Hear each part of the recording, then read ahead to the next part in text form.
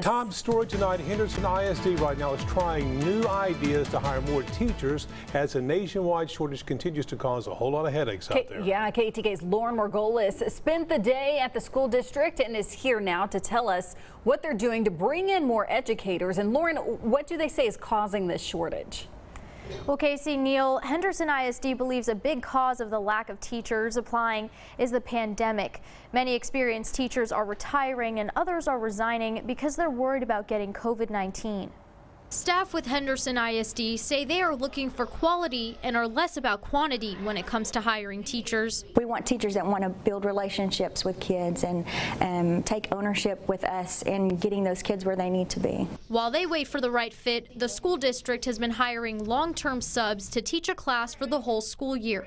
Research shows when there is stability and consistency in a classroom, students learn better. We have to send parent notifications within 30 days, letting them know that we have somebody who's quality in the position, that will be evaluated like a teacher, that we have the same expectations as the teacher. School officials are now turning to first-time educators straight out of college who are eager to get in the classroom and be passionate about teaching. We need some replacements. We need some teachers to come in from our colleges and universities that really love kids, are passionate about growing kids and helping them learn. To bring more applications in, the district is finding new ways to entice teachers. If it's a conflict, right, and it's a war, what does a war mean? For example, Henderson ISD is newly approved for a program that provides bonuses to the top educators at their schools.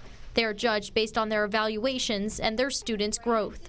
They can reach that master teacher level, which is the top 5% of the teachers that we submit to the state, and then that would make them eligible to be designated as a master teacher and receive a lump sum payment of up to $23,000. The school district also offers support and guidance for new teachers with programs like their New Teacher Academy, which meets 4 sessions a year.